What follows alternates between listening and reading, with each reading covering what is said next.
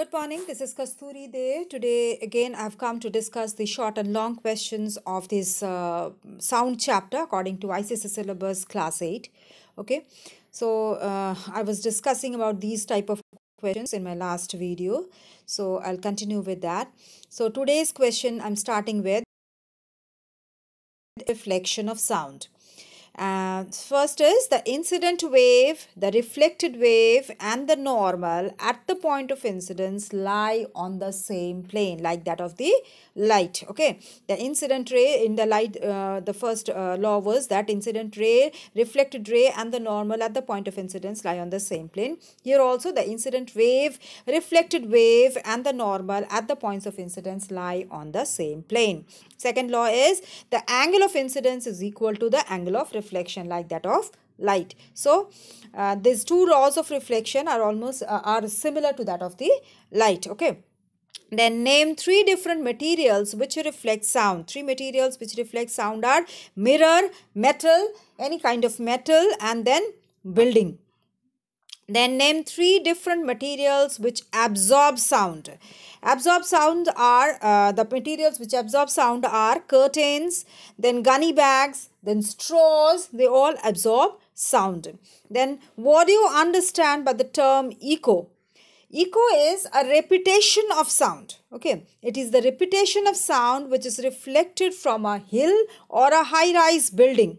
Okay, that should be a reflecting surface which will reflect that sound. When the distance between the source and the reflecting surface is at least 17 meters. Okay, and the sound in is loud enough to come back to the ear after reflection. Okay, so two conditions are required for the time for the echo. One is the distance between the source and the reflecting surface should be 17 meters, at least 17 meters. It can be more than that, but not less than that. And the sound should be loud enough so that it comes back to the ear after reflection. Okay, so these two criteria has to be fulfilled to form an echo, and it is a repetition of sound.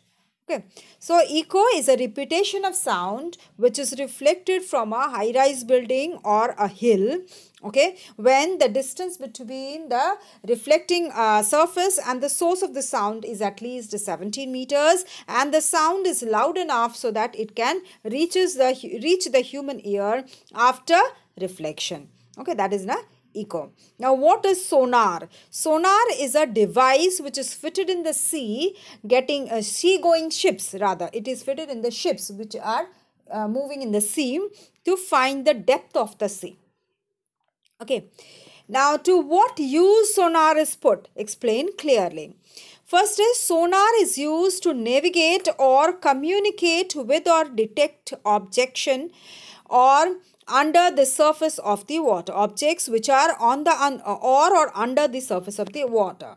Okay, the sonar is used to it is used to navigate or communicate with the objects which are inside on the water or under the surface of the water. It is based on the principle of echo, that is reflection of sound. Here it is not echo, it is a reflection of sound. It is based on the principle of reflection of sound. From one point, ultrasonic vibrations are sent.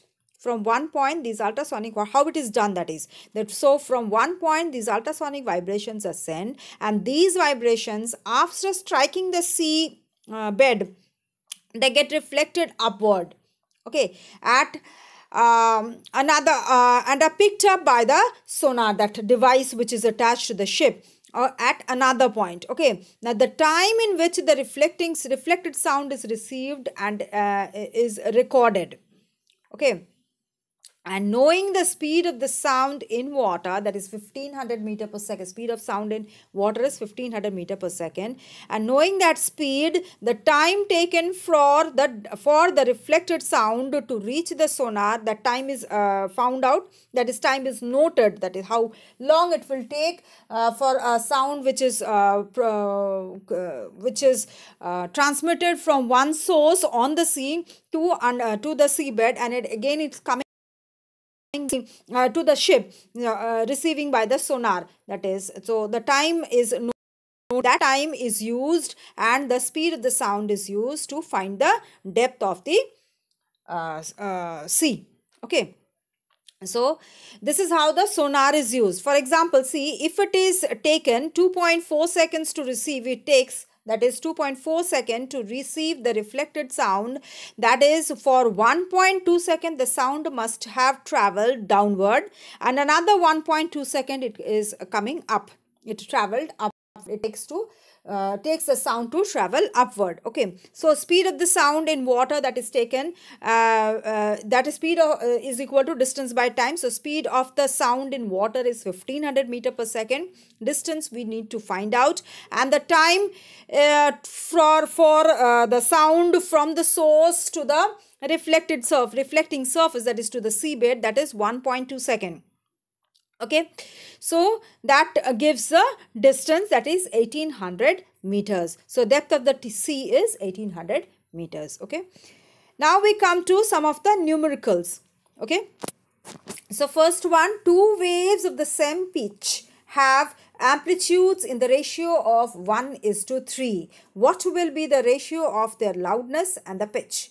Loudness is equal to, we know, amplitude square of the amplitude. So the ratio of the amplitude is given, that is A1 by A2. A1 by A2 it is given 1/3. So L1 by L2 will be A1 square by A2 square. That will be equal to by 9. So loudness ratio will be 1:9. And as the pitch is the same, so it will be 1:1. Okay. Then Sonali, a person heard sound of thunderbolt.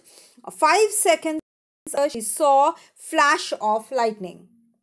How far is she from the place where lightning occurs? Speed of the sound in air, if we know, that is 330 meter per second. That's given. Now, so distance of Sonali from the place of lightning, that is equal to S into T, that is speed into time. The speed we know in air, that is 330 meter per second, that is given, and the time taken for the thunderbolt to be heard by Sonali, that is 5 seconds. So 330 into 5, that gives 1650 meters away from the, that is the distance of Sonali from lightning place, that is 1650 meters.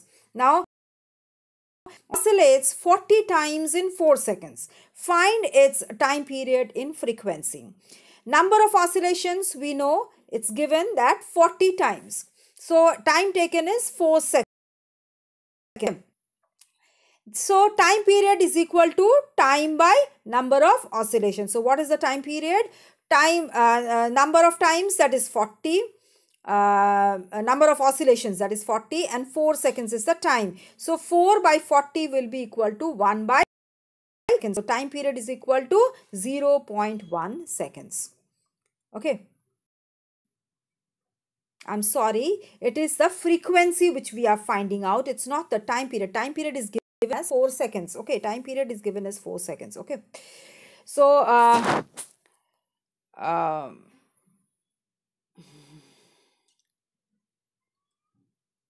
oh no, I'm sorry again. So I'm sorry, the number of oscillations is 40. So time period will be 0.1 second. Frequency I need to find out, I've forgotten, but I'll tell you. Frequency is equal to 1 by time period. So frequency will be equal to 1 by 0.1 seconds.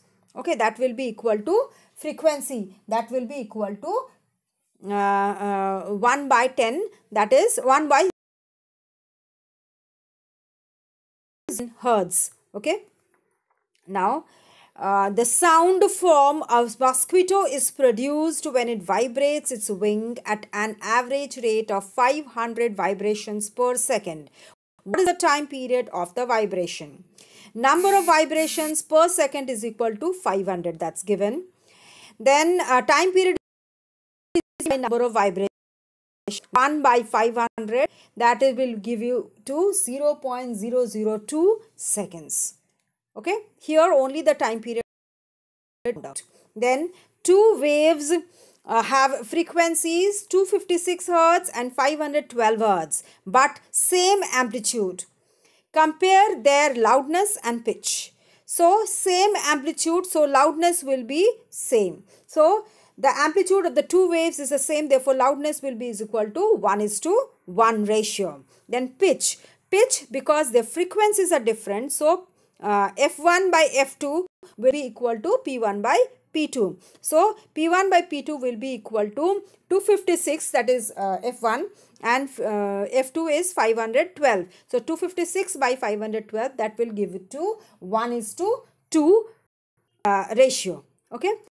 This is the end of this chapter, sound chapter, that is remaining in this physics for this class 8 is electricity. I'll discuss, I'll start this chapter in my next video.